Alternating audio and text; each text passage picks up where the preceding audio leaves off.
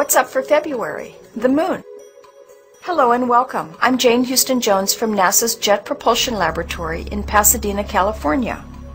During 2009, we'll be celebrating International Year of Astronomy by taking you on a tour of one of the month's best celestial objects. This month, it's the moon.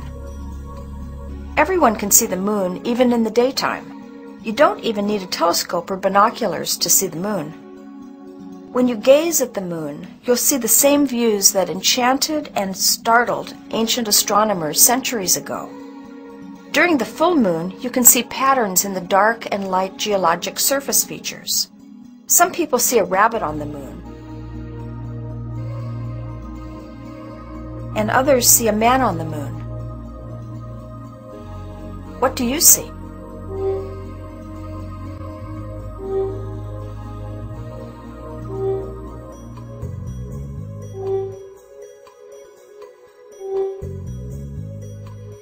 Skywatchers have observed and pondered the moon for centuries. In the summer of 1609, English mathematician Thomas Harriot was the first to aim his simple telescope at the moon and sketch what he saw. His drawings show the lunar terminator, the line marking the division of day and night on the moon. They also show some of the dark features, including the Sea of Tranquility. Harriot went on to create lunar maps over the next few years. But Galileo's famous observations from later in 1609 were the first to be published and publicized in 1610. These first views and maps of the moon through telescopes revealed previously unknown jagged lunar surfaces. Fast forward to the 20th century and beyond, more than 70 spacecraft have visited the moon so far. 12 men walked on the lunar surface, and 6 of these drove lunar rovers.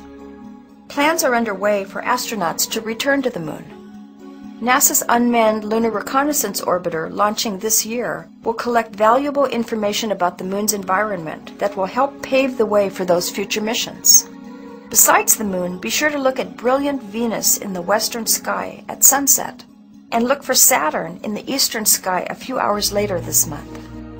You can read more about the moon and our planetary neighborhood on NASA's International Year of Astronomy website, astronomy2009.nasa.gov, and you can learn all about NASA's missions at www.nasa.gov. That's all for this month. I'm Jane Houston Jones.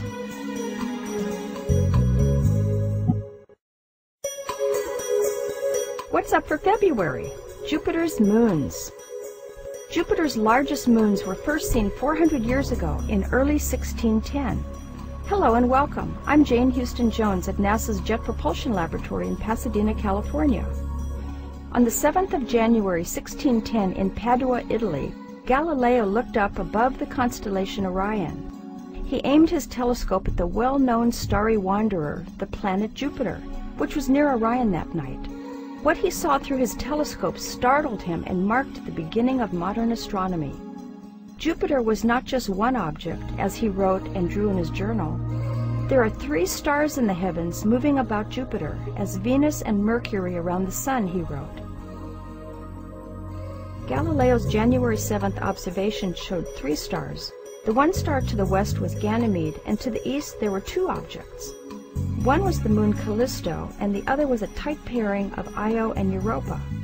Io and Europa appeared so close together they looked like one object in Galileo's modest telescopic view. On January 8th, he saw a different lineup altogether. There were 3 stars on one side of the planet.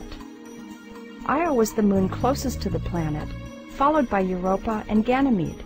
2 cloudy nights and 2 additional observations later, on January 13th, Galileo identified a 4th object orbiting Jupiter. The arrangement this night turned out to be Europa on the east and Ganymede, Io, and Callisto on the west. On January 15th, all 4 stars were seen on one side of the planet. Everyone who aims a modest telescope or even binoculars at Jupiter will see the same view that Galileo did. The views of tiny moons orbiting the king of the planets will surprise and delight all who look up. Jupiter is hard to see in the evening sky this month, but Northern Hemisphere observers may see Jupiter and Venus close together low on the southwestern horizon on Valentine's Day. Then it will be a few months' wait until Jupiter becomes visible in the morning sky. By August, you can once again view Jupiter and the 4 Galilean moons after dinner or as soon as the sun sets and the stars come out. NASA's Galileo mission, which ended in 2003, changed the way we look at our solar system. It found evidence of subsurface saltwater on Europa, Ganymede, and Callisto, and intense volcanic activity on Io. NASA's Juno mission will launch in 2011 on a mission to study Jupiter. And the Europa-Jupiter System mission, a joint mission of the European Space Agency and NASA, is slated to launch in 2020. It will primarily study Jupiter's moons Europa and Ganymede and Jupiter's magnetosphere. You can learn all about NASA's missions at www.nasa.gov. That's all for this month. I'm Jane Houston Jones.